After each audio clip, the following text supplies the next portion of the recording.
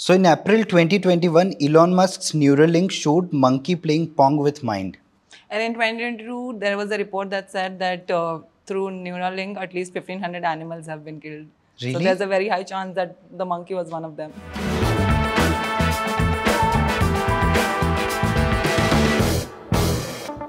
So Elon Musk is in the news again. After years of shifting the timeline for his brain implant N1 chip for his company Neuralink, he has finally put a chip inside a human brain. Yeah, it did take him a lot of time to do that.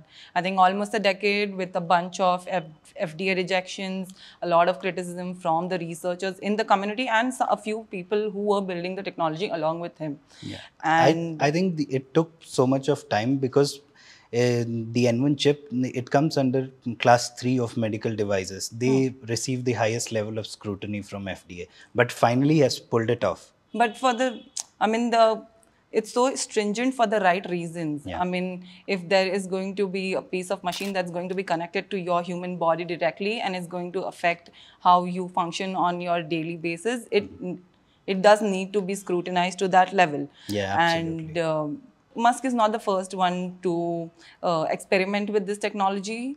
I mean, I think scientists have been exploring neuroscience for the past 30 years, 40 years. And I mean, but what's new with Musk is that he has actually developed something, like his company has actually developed something groundbreaking. Anything related to neuroscience or neural technology, it required a lot of wires. But to fit everything in that one small chip, it's something revolutionary. And he claims, like the company claims, to cure Parkinson's and something that's uncurable, a disease like epilepsy and depression and even obesity. So see, technology becomes groundbreaking or revolutionary when we actually see the impacts of it. Yeah. It's right now, it's under trial. For the next 5 years, the person who's right now being implanted with is going to be under observation for the next 5 years. Yeah. So we can't expect it to be used anywhere else. At least I'm guessing for at least 5 Even to 8 by years. optimistic margin, it will take that And much time. the second problem is now, as you said, most of the devices prior to this have been like on the exterior of your physical part. But now the chip is inside your brain. So that rises the potential risks of data privacy over here. I mean, at the end of the day, the freedom of thought is what right now is different from whatever else the big tech or the conglomerates in general. I mean, whatever you see on your phone, used, order, drink, eat, anything, they know what you're doing, except like right now being inside your brain. Yeah. Privacy, the issue of privacy will come much later. The technology is at very nascent stage right now. Currently, like the patient who is under trial, he'll be observed, as you said, for next 5 years. So even by optimistic margin, the technology is not going to come for next 7-8 years. Yeah. The approach, I believe, is very correct. Like approaching the patient for their research for clinical trial.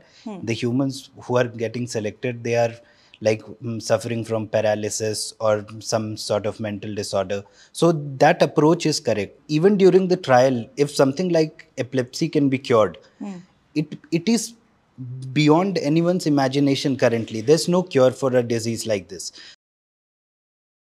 It will cure depression, obesity, and everything else. That keeping that aside for a moment, this But how can be that kept aside when because he is a great marketer for his product. He is the face of the company. He represents his companies, be it Tesla, SpaceX, or this Neuralink. Yeah. So he has actually pushed the boundary. Like but at what stage? Like even in terms of Yeah. Neuralink, okay, like there were like the animals that the technology was tested upon. I think a dozen of them have died. Pigs and monkeys. Yes. So I mean, how are we not looking at that picture no, either? That is an ethical consideration, but any new technology, especially in field of medical, there will be some effects. Possibly for next 7-8 years, they are not ready for market. They'll not be able to make a product that is ready for market. Would you implant a chip like that in your brain?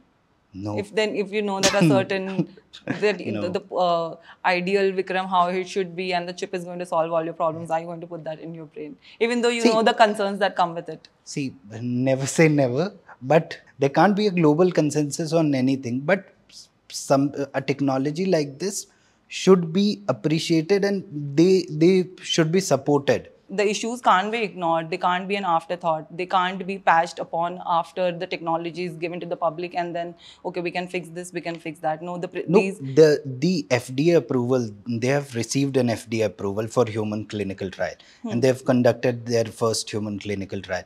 So the getting to the FDA approval itself is a big deal.